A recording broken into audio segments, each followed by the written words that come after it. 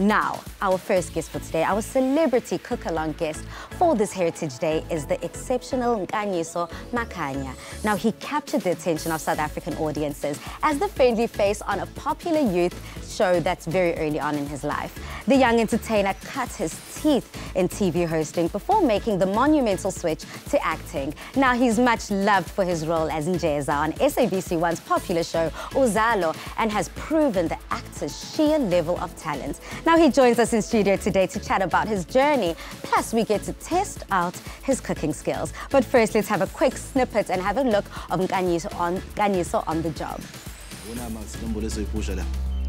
She say fast, she say clean, sizilokuhlani but kusale besibhayiza. Ngifuna evidence ezosala lapho. Umsuzo wakho iphunga kwasani evidence leyo. Ngasali futhi. Wena uyayimosha yonke leyo nto ke manje. Awudilanga ibhande, ufuna kuphinde futhi. Kushawe ichamele manje. Ngishaye ke mfana muzobona. Uzokwenzani? Uzokwenzani? Ugijima utshela indoda yakho. Cha ngishaye uzobona. Njengoba uzokujwela lapho nani ukawuhlwe namphansi ezwe.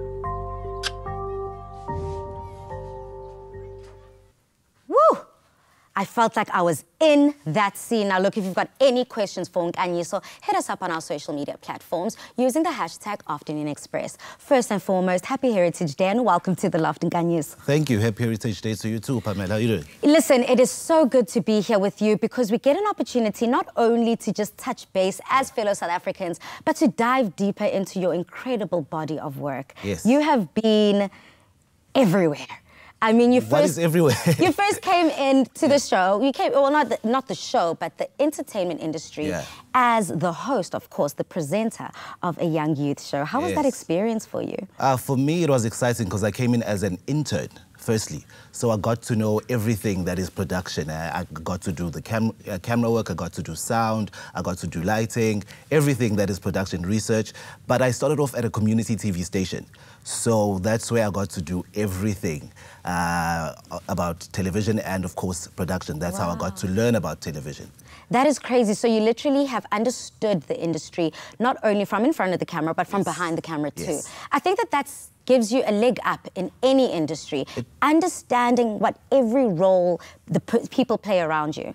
It definitely does, more technically, because, you know, camera work, sound, you need to understand all those things. Lighting, you need to move into your light, you need to...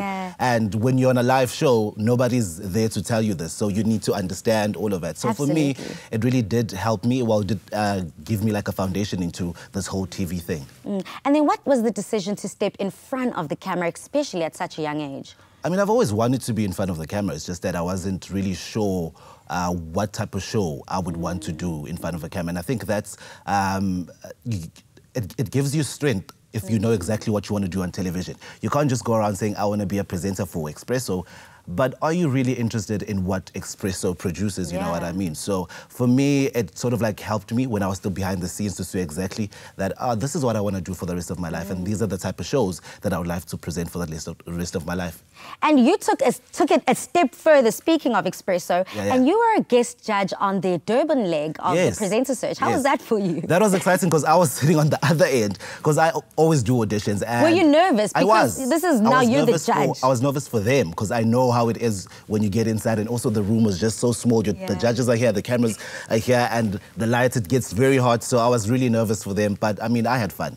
I think that you have fun doing anything you do. Everything you touch turns to gold. I mean, you made the monumental jump into acting. How was the shift for you mentally, and not only mentally, but physically? Because the role of Njeza is an ex-convict. I mean, looking at the polished gentleman in front of me, that is quite opposite to the character you play. Well, I was nervous, I was scared. I was just hoping that I would just portray the role the way that South Africans supposed to receive the role, or in a more relatable way to somebody in the township and somebody that knows of Njeza.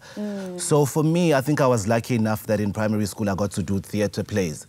So with that, I got to understand acting. And when I moved on into high school, I took up dramatic arts as one of my subjects, and I got to learn a bit more about acting. So I've done the TV presenting, and now I had to get into acting. But my big stress was am I going to do the role the way that it's supposed to be done? Do it justice. I think that is so nerve-wracking because being a presenter and being in front of the camera and just hosting, it's very much about you. It's about Nkanyiso, who he is deep down, and, you know, bringing that out, especially in youth television.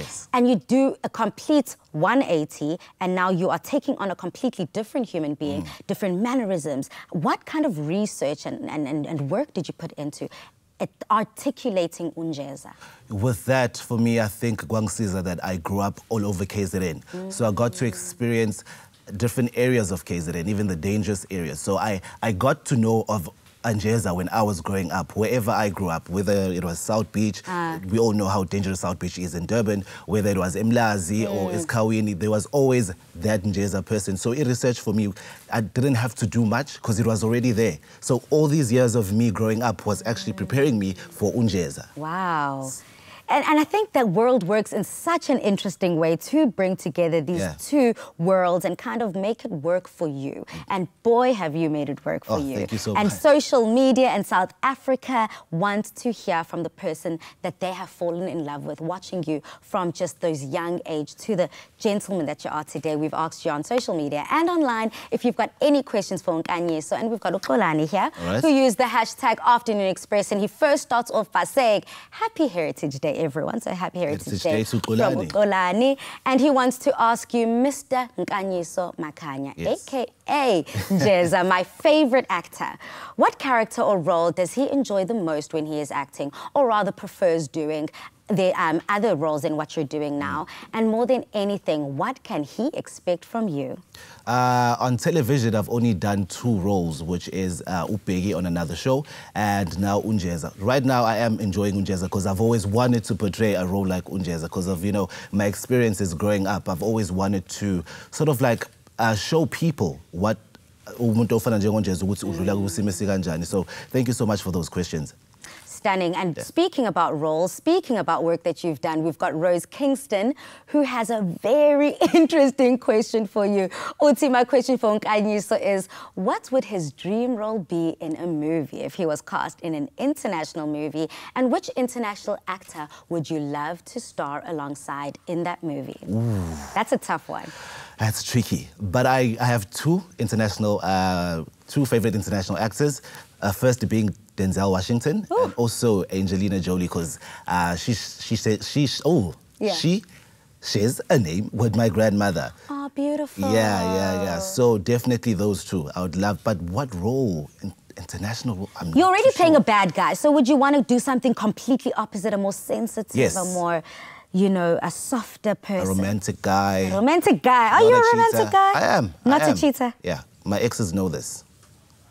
It's yet to be seen. Exes, you know our social media handles, you know our hashtags, head on our social media platforms. Nipawule nje and let me know if you do agree with Nkanyiso. So now look, after the break, more importantly, we check out a meaty steak Gatsby, the perfect fit for your braai feast. See you after the break.